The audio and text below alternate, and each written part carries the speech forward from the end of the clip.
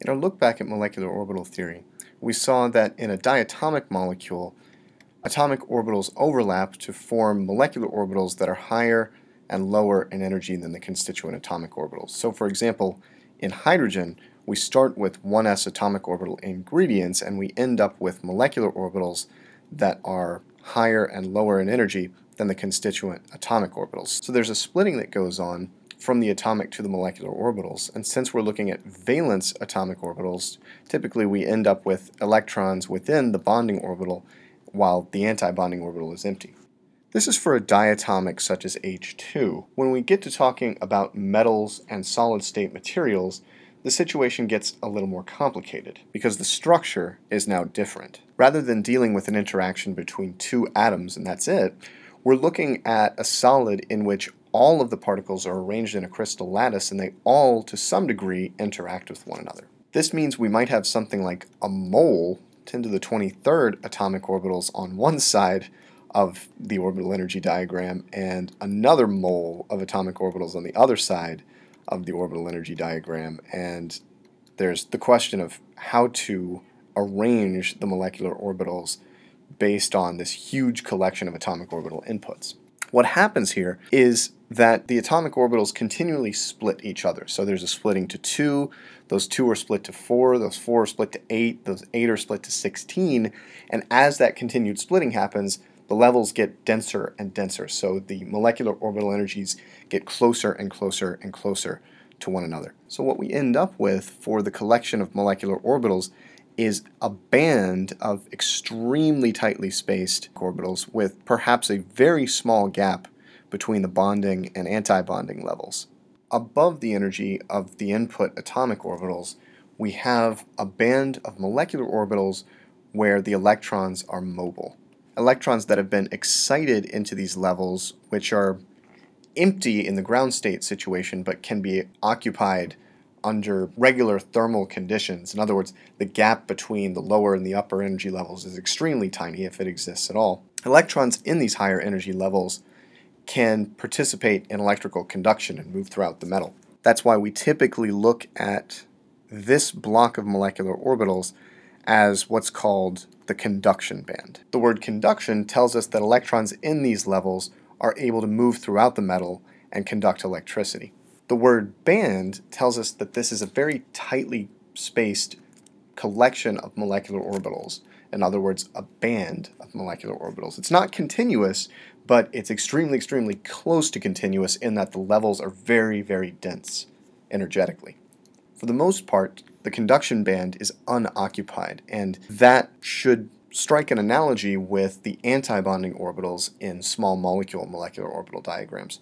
Those are for the most part unoccupied, particularly the valence antibonding orbitals.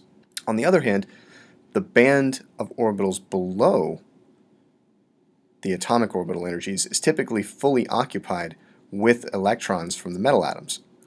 Specifically, these are occupied by the valence electrons of the metal atoms, and thus this is called the valence band. Electrons in the valence band are not conducting because the valence atomic orbitals are generally localized on the atoms within the structure. So an electron has to be excited from the valence band to the conduction band to actually move through the material. And for metals, for which this gap in energy between the valence and conduction band is very tiny, this is an extremely easy excitation that happens readily at room temperature. In materials that are less electrically conducting or not conducting at all, we also can take this band theory approach, recognizing that the atoms are in a crystal lattice, so they're going to interact with each other, but what we'll see in these cases is a gap between the valence band and conduction band. So let's start by looking at a metal, first of all. We had, in a metal, the valence and conduction band are essentially right next to each other. There's very little gap between these two bands, with the valence band filled and generally non-conducting electrons. The conduction band is empty, except for a few electrons that have been thermally excited that participate in electrical conduction. This is the situation for metal. In an insulator, there's a large separation between the valence and conduction bands. The conduction band is very high in energy, and the valence band is very low in energy, and there's a very large gap between the valence and conduction bands. This is the situation for an insulator, and the reason a compound characterized by this band structure is an insulator is because this excitation from the valence band to the conduction band requires too much energy. That kind of excitation doesn't occur at room temperature, and so the material acts like an insulator. A good example of this would be something like diamond, which is composed of a network of covalent bonds.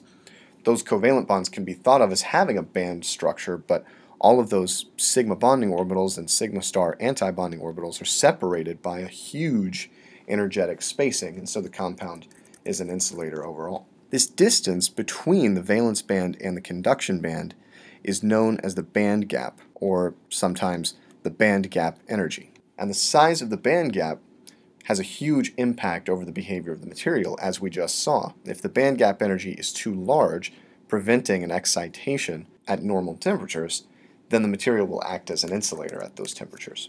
Between metals and insulators, we have this fascinating group of compounds that are characterized by a small band gap. The band gap is large enough to prevent conduction at room temperatures, but can be narrowed through the introduction of an electric field, as we'll see shortly.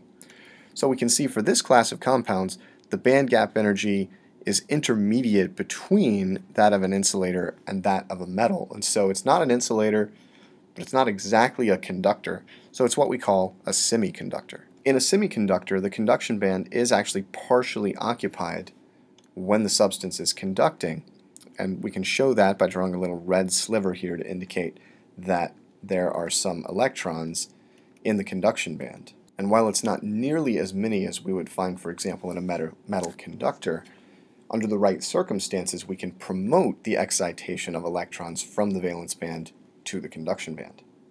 Before getting there, let's calibrate ourselves with a few examples of band gap energies.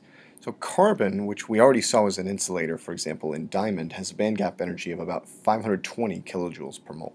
Silicon is much lower at 107 kilojoules per mole. Germanium, even lower still, and these two are great examples of semiconductors. One form of tin, known as gray tin, has an even smaller band gap energy of 8 kilojoules per mole, and lead, which is squarely in the metal category, has a band gap energy of 0 kilojoules per mole. This is essentially a very good metallic conductor. So these three substances with finite band gap energy are semiconductors. We can cause the materials to conduct under the right circumstances, but there is a barrier to conduction in the form of the band gap energy. There are two types of semiconductors that we're going to be concerned with.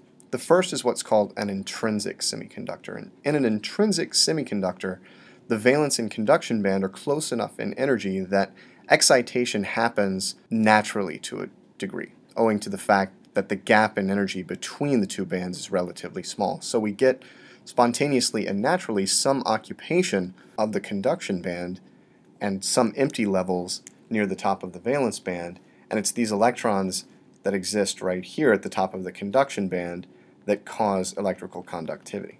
Something like gray tin, with a band gap as low as 8 kilojoules per mole, can behave as an intrinsic semiconductor. However, many semiconductors, including most of those that we find in everyday life, which are composed of silicon, have larger band gap energies and need some additional assistance, if you will, in promoting electrons to the conduction band because of the relatively large band gap here.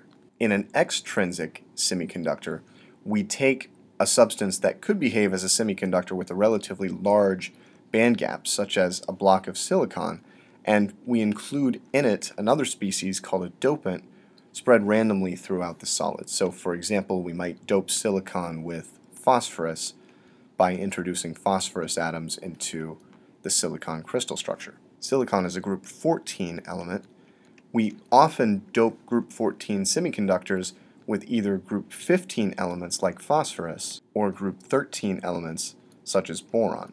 These two types of dopants, group 15 and group 13, give rise to two different types of semiconductors. If we think about the number of valence electrons in a phosphorus atom, phosphorus has 5 valence electrons. So if we imagine, for example, a series of silicon atoms bonded together, silicon has 4 valence electrons and can form 4 bonds to surrounding atoms.